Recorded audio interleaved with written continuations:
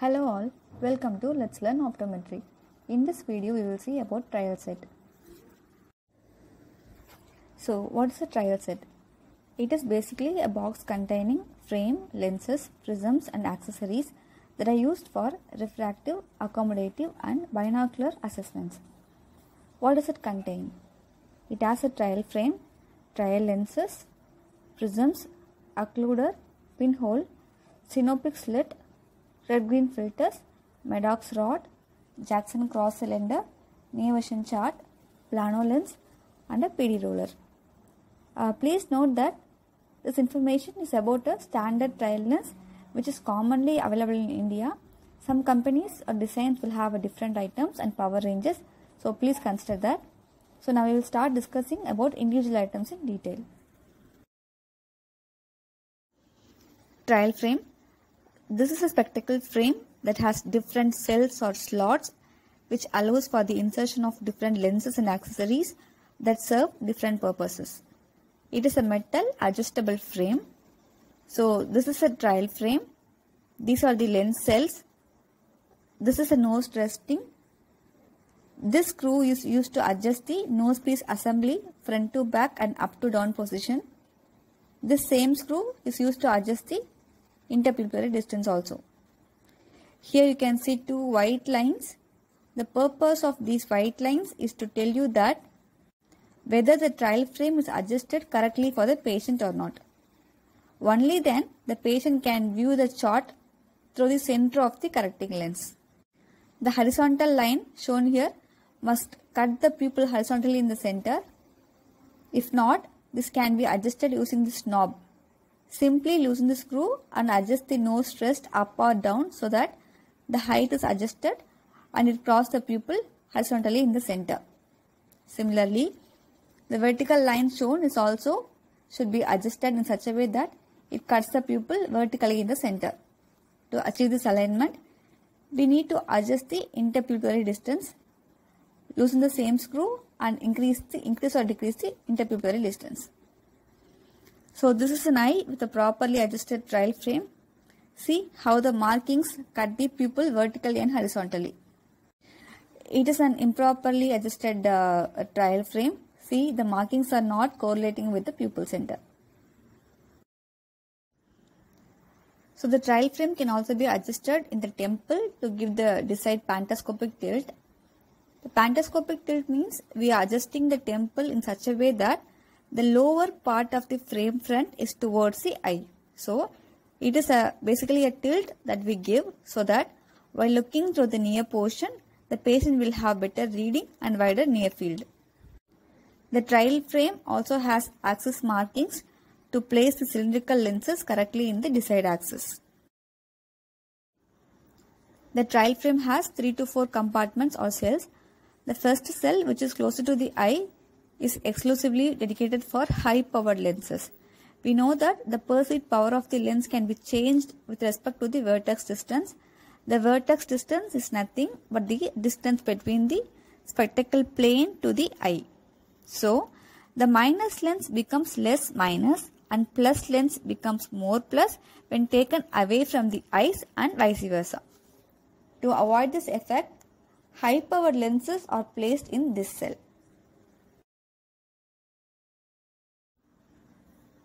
The second cell is for the spherical lenses.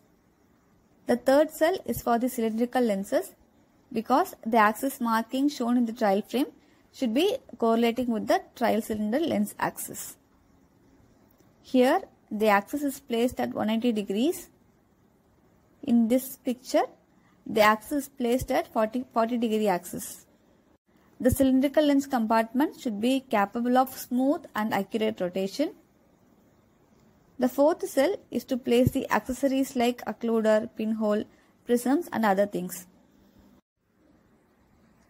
We have different types of trial frame in different trial set designs. So full aperture frame, reduced aperture frame, half eye trial frame. So each type has its own benefits and available based on different companies.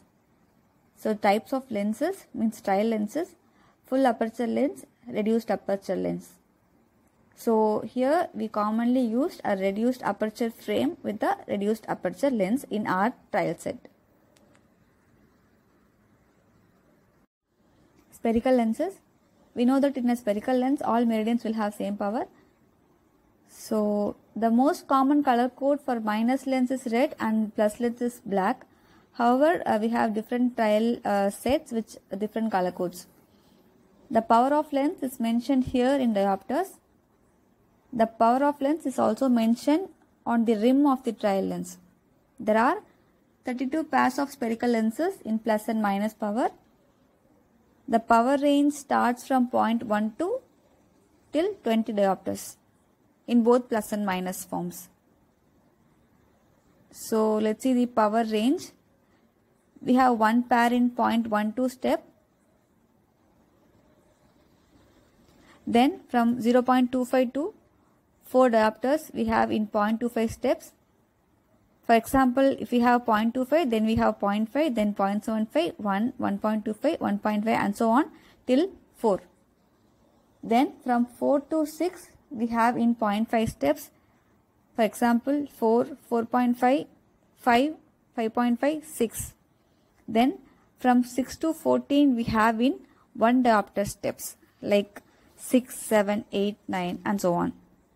From 14 to 20 we have in 2 diopter steps like 14, 16, 18 and 20. Uses of spherical trial lenses. It is used for subjective refraction, used in retinoscopy. It is used for hand neutralization of spectacles, used in binocular vision assessments. Cylindrical lenses. Here the power lies in one meridian. The axis meridian is marked on the rim of the lens as a line. There are 20 pairs of cylindrical lenses in plus and minus power. The power range starts from 0.12 till 6. In 0.12 cylinder we have one pair. From 0.25 to 3.5 we have in 0.25 steps. From 3.5 to 6 we have in 0.5 steps. The uses of cylindrical lenses are same like a spherical trial lenses. Prism. Prism is a refractive medium having two plane surfaces inclined at an angle. So prism bend light towards the base and shift image towards its apex. So this is the base of the prism and this is the apex. In eye care practice we always denote prisms with the base directions like base up, base down, base in and base out.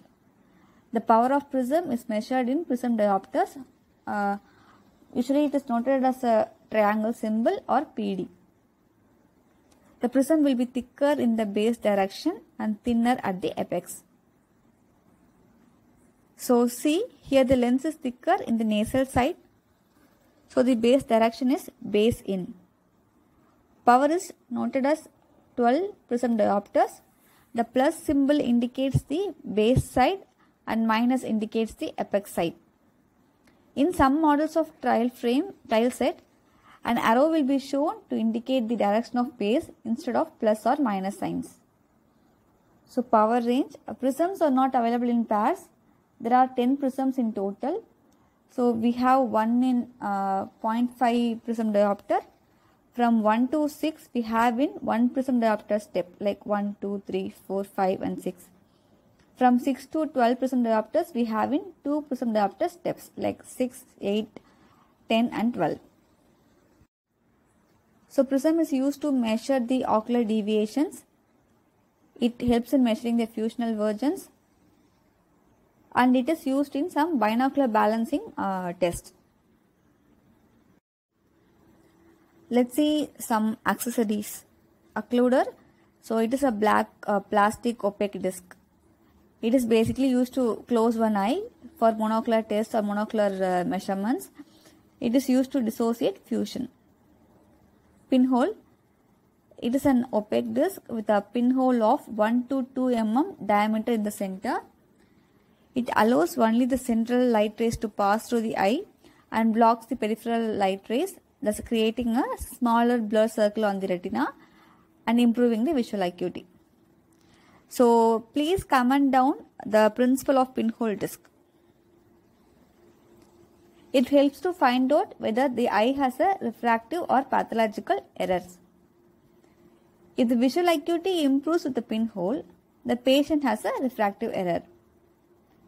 If the visual acuity is not improving with pinhole, the patient may have some pathologies. It also gives clue about the potential visual acuity. Plano lens, it is a lens with zero power. It is basically used to satisfy and identify the malingering patients so that the patient will have a feel of getting correct with lenses. Stenopic slit, it is a slit of 1 mm width and 15 mm length.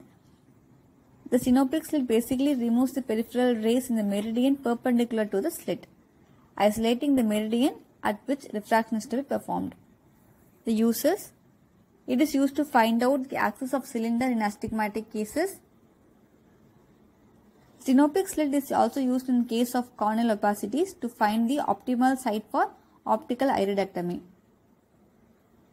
After mydriatic induced pupillary dilation, the stenopic slit is rotated in front of the eye.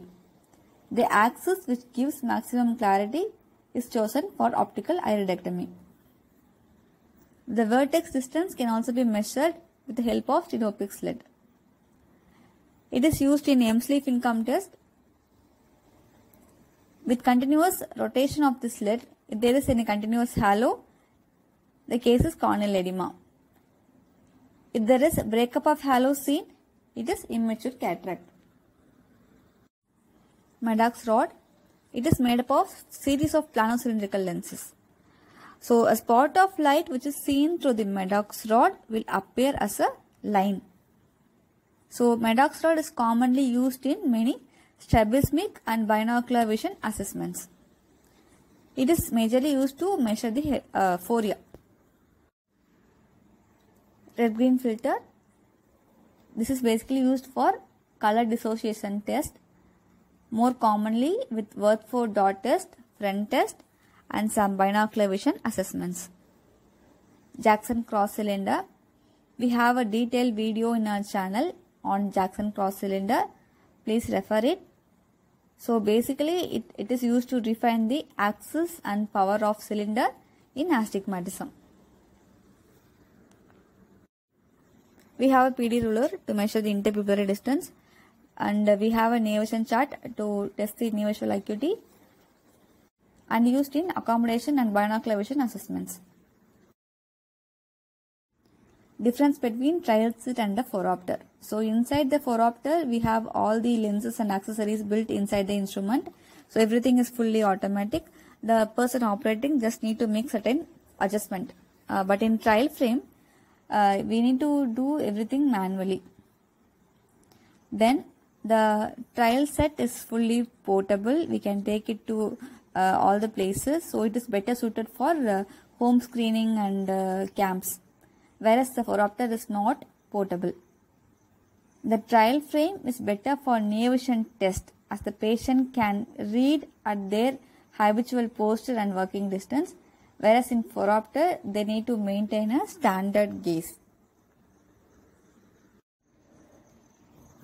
I hope you found this video helpful. Please comment down below what topics you want next, and subscribe to Let's Learn Optometry for more optometry and eye care videos. Thank you.